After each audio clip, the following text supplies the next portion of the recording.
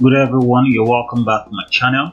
It has been long I made some videos, but sorry for that. Yeah, I've been busy with a lot of things. So I will be continuing with my tutorials, using Godot engine, and today we'll be treating something very important: understanding the visual scripting system. Now, if you go online, you see that a lot of people make videos of coding, but there are people who do not have that ability to code, or they don't really want to go into coding. So visual scripting is something that they want to actually explore. So it's a way of being able to create visual scripting. Basically, it's a way of being able to create video games and put the programming part of it without actually writing code. So you use things like blocks of shapes that represent code. So if you look at what we have here, so the topic for this our tutorial today will be understanding the visual scripting system in Godot engine. So I want to actually show you how robust, how wonderful you can be able to actually do a lot of things with Godot engine, and that's the visual scripting feature of it. Now basically, if you have never used visual scripting before, it's a very simple thing. If you want to just activate it, or you want to create a new visual script, you just right click on the node you want to use. So maybe another time we'll talk about the nodes. So if you actually attach a script, if you click here, you see that there are native script, GD script, and then the visual script. So the visual script is basically what we use, okay, for artists, basically non-programmers that want to actually create video games. So you actually tell it where it's going to go to. So I'm not really going to create a new one now. I'm going to do something first. I want to just show you how this thing goes. So if you look at here, we'll have a function, we'll have a condition, and this action that will be pressed. Okay. So, but what I really want us to do, okay, let's go ahead and actually create a new script. So I'm going to create a script for this particular scene. So attach script, and let's call it general. I'm going to call it general scripts. So I'm going to call it general, and if I click here, I will tell you where I want it to be saved. So if I have a folder that is called script, I can actually put it there. So I'm just going to open that and create. Now I want you to actually observe what is happening here. When you want to create scripts, or you want to create blocks of codes, if you look at here, the first one we'll have here are functions. So if you go to function, this is actually where you're going to actually bring in functions that already exist here. Okay, so it's already there in Godot. You just have to use them like process when we're starting our game, physics process when you're trying to actually run something based with time and physics system of Godot. So you have the enter tree. These are different functions you can be able to use. Okay, and you can actually create your own function here. You can click and then create your own function, and you can just rename it to whatever. Let me call it my function. So let me still go ahead to actually just get out the function here, and see, I have my own, the function that actually came with Godot, and my own create function. Okay, now I'm not going to implement any particular thing. I just want you to see how robust the whole game engine is. Here we can create variables here, so you can create any variable. Let's call this I just right clicked and edit, and then we'll have the type. So I can go for int, and the value, if I want to give the value, let's say 5, and that's basically that.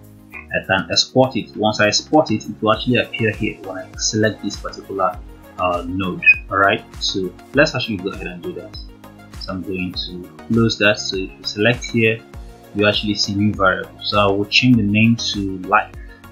I just call it life. I'm going to double click on it and call it life. Okay, so basically when you're using functions, it enables actually you can put up a block of code inside a function, and whenever you call the function, it does a particular thing. Then for the signal, is something that if you actually click this is your own signal. You actually have other signals you can actually put here. So let's call this shoot or shot.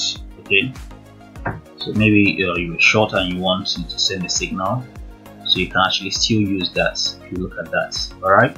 So these are basically you can also drag out the variable too, and this to get the value of the variable, that's get life. Okay, so now other things you could do where you can actually get more nodes. That's the interesting part. Now if I click from here and drag this into this place, I can be able to actually get different or call it nodes, that can be I can actually have nodes. These are more like properties and variables and things I can be able to actually use to communicate or to program with this particular one here. So if you look at what we'll have here, we'll have the show. This is more like a function. If you look at this, is a function, and we have strings and different kinds of tools we are going to be using for programming. So this is basically specific to this one. So when you actually select anything, let's say for example I want to go for, let me see if there is anything interesting here. Let's say show. Okay, so you have show enables rendering of this node, change visible to true. So you can use this to actually show it. Maybe if you actually turned on the hide, maybe you actually turned it off so that you actually hide, you can be able to turn it on from here. So you can use that too. Now I'm going ahead. More things I actually love about this godot engine visual scripting. For example, let's select this kinetic body here, and within this place, all these things here are actually block of codes. I can drag them and drop them inside here, and you see I can be able to actually set axis lock motion. I can be able to check out things like properties, and even as I'm doing that, I can still be able to change a few things within them. All right, I can do a lot of things inside them. And I can change the assign to add. Instead of assigning, I can make it to be adding the properties. So beyond this properties, where you actually the spectre, where you actually have different properties of that particular visual script that you're actually using. So you see here is a function call, and here is an emit signal. You actually have also here. So let's say for example I select this, I actually have signals I can actually be able to call. So if I want to call a signal, I can say, okay, whenever the mouse touches it, I want it to do something. So I can connect it to the player and connect it, and it's going to create that function, this signal for me too. So more on that, we can actually do a bit more interesting thing. Like from here, look at this, I can drag from here into this place, and this is for preloading scenes. So basically what I actually wanted us to understand is that you can basically bring in things from here. You can bring in things from there. You can bring in, you have your groups, you can actually create groups. So we won't really go into that because we'll not be doing that for actually what we'll be doing.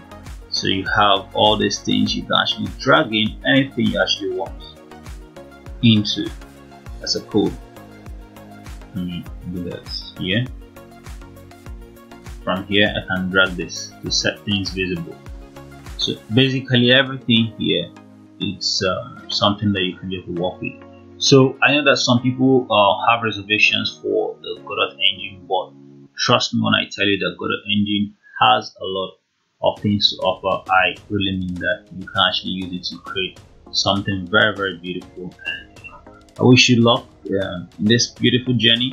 I'm sure you're going to create something very wonderful, so just go on and believe that you can be able to actually create things. Maybe the time I will be showing, if you go to my channel, you actually see some games I've actually built with video scripting, 3D games, not just 2D games, but we're still working on that.